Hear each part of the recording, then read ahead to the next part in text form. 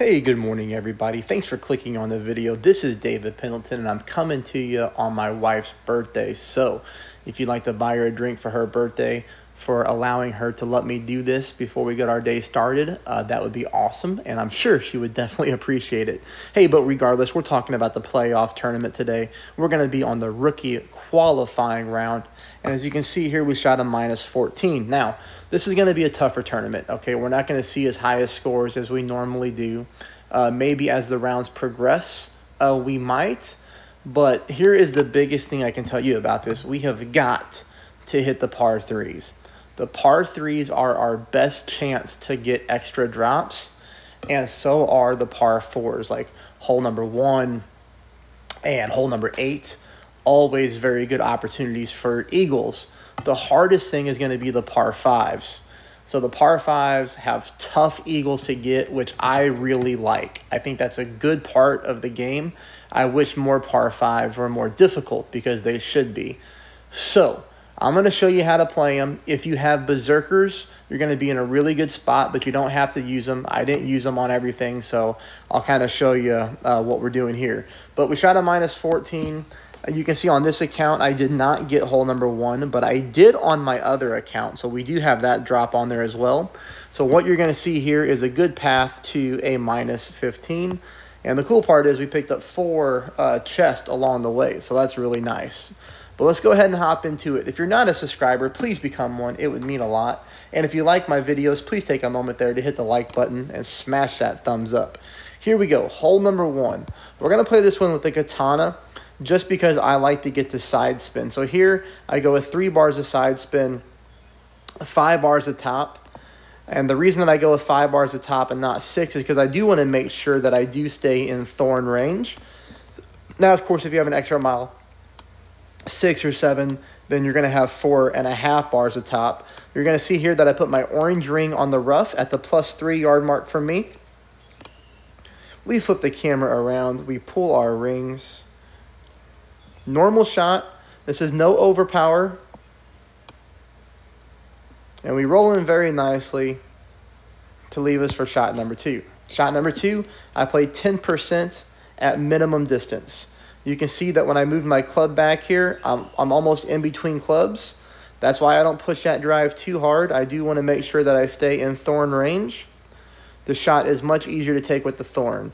I do 3 bars of backspin. 3 bars of backspin. And we got to hit perfect. This account I hit perfect. My other account I hit great.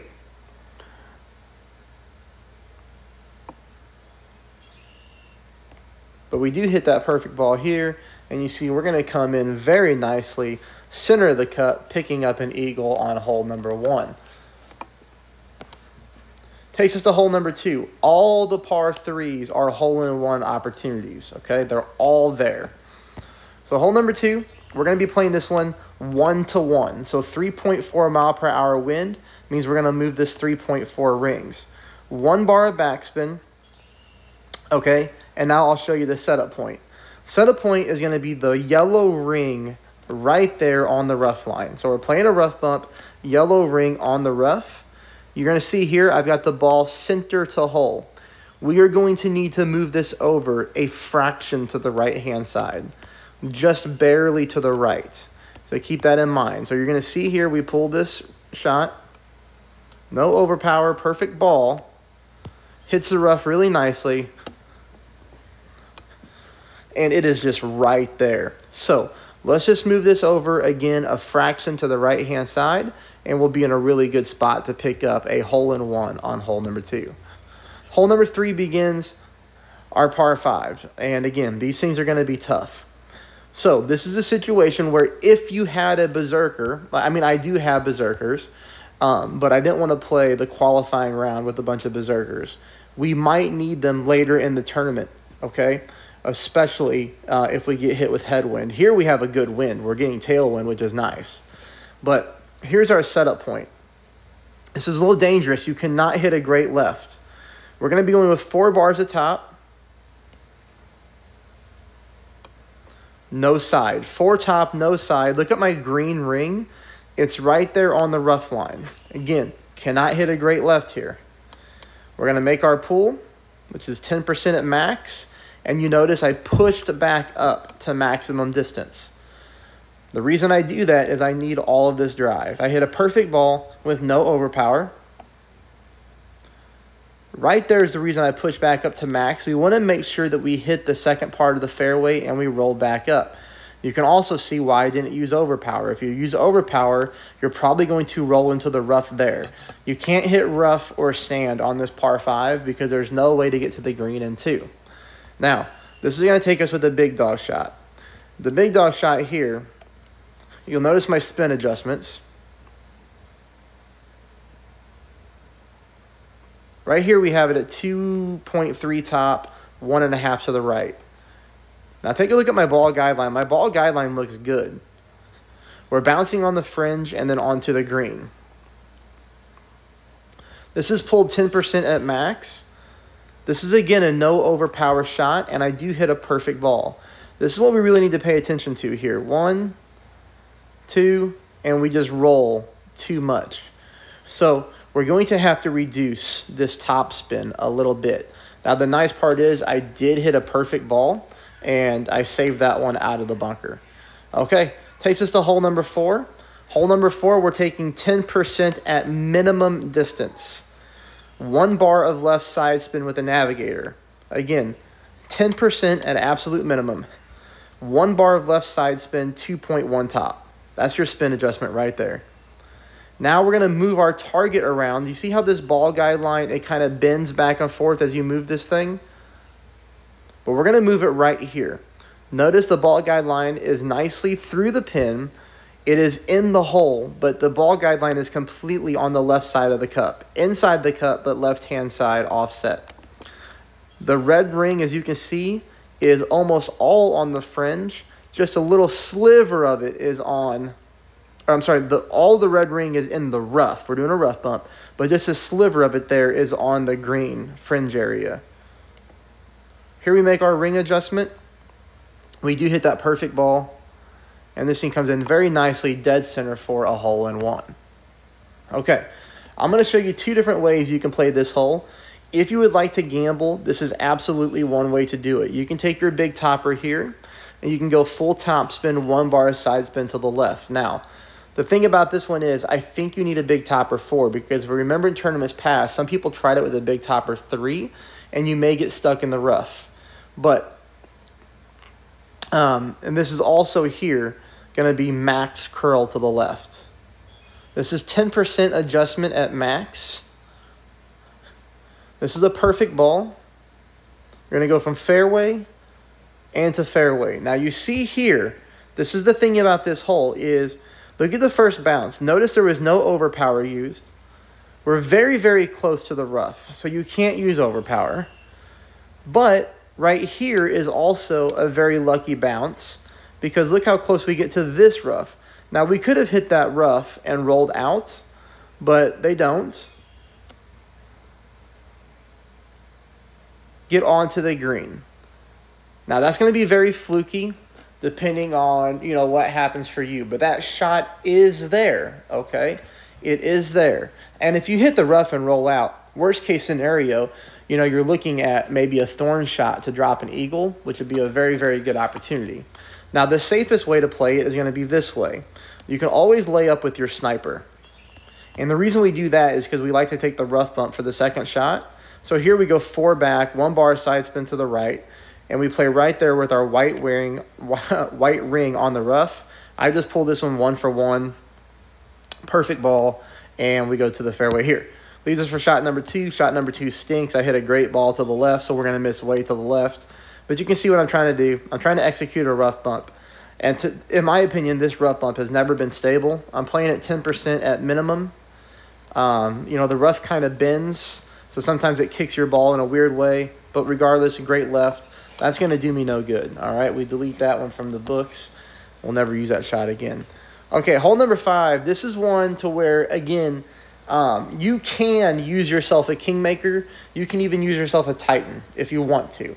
You're going to have to use a lot of overpower, though, if you do that. So because of the slight headwind flicker, I do go with a Berserker.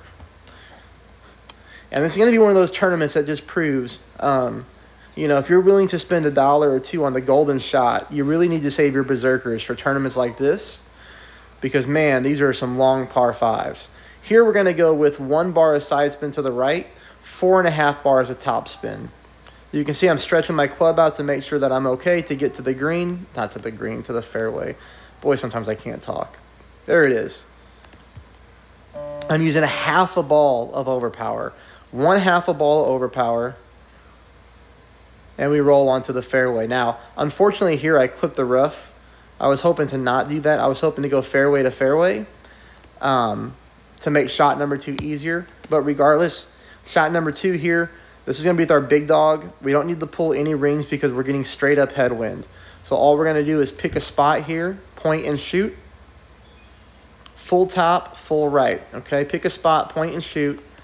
Notice here I'm going with overpower, but not full overpower, but absolute max curl to the right. Perfect ball. You see here, it's a good thing we don't go with overpower because, you know, we could have possibly rolled into the rough there. But a lot of you that are that don't clip the rough, you'll be higher up on the second fairway, making it a lot easier to get to the fringe area on your second shot. And then from here, I do have the replay for shot number 3. I'm not sure why it's not there. Right here. Shot number 3, I played at 20% at minimum. Full top spin, no side spin. Ball guideline, center of cup. We make our pull. Perfect ball, and we're dead center, okay? So that's shot number 3 if you want to take a look at it. Okay, 20% at minimum. I want you to notice here I have a navigator ready to go. We cannot use a navigator on this hole. We have to switch to a Marlin. You can see I'm at absolute minimum line of my distance. That's way too close to play to that rough line. So we got to change this to a power 0 ball, which we do. Okay, we pull out the Marlin, and this shot's really close, okay? Just a little bit of tweaks, everybody, and you're good to go. You see there, 1.3, 1.4 top. We need to change this to 1.7. I want you to go 1.7 top. Now, I want you to take a look at my ball guideline. Notice how the end of my ball guideline, well, most of my ball guideline is in that light green vertical row. But at the very top, as we get closer to the hole, it starts to be closer to the dark green vertical row. I want you to put the end of your ball guideline right in the middle where the dark green and the light green squares meet. So basically, I want you to move this over a fraction to the left-hand side. This is pulled 20% at minimum distance. Perfect ball. And you'll see here that we come up a little bit to the right-hand side, but also a little bit short. That's why we need to add a little bit more topspin, and we need to move this over just a fraction to the left, okay?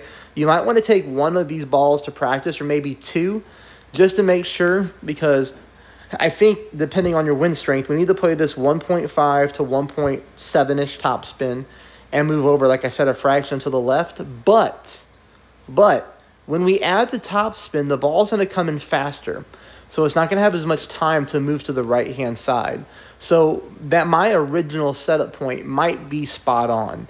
Again, because we're adding topspin, the ball's going to come in faster. So we may not have come into the right-hand side of the cup. Hopefully that makes sense, but you should be able to follow that. Take a couple balls to practice mode and make sure that we're spot on that hole.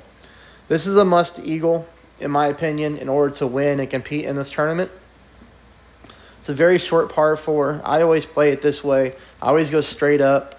Again, 5 top, 3 left. I'm playing 5 top, 3 left just because I want to make sure that I stay in thorn range. 10% at mid distance. Notice here a little bit of overpower, just barely. I used overpower until the ball was going through those bottom little triangle things. But we get the ball nicely up the fairway. Pretty simple shot number 2. We could have pushed the drive even harder because I'm at mid-distance here. And I was at mid-distance on both of my accounts. And I hit this on both my accounts. Now, on this account, I purposely didn't qualify. I'm going to qualify tomorrow morning. I'll probably play live. and test out some of these shots that I missed and pray for perfects. But here we're going 3 bars of backspin. Again, 10% at mid.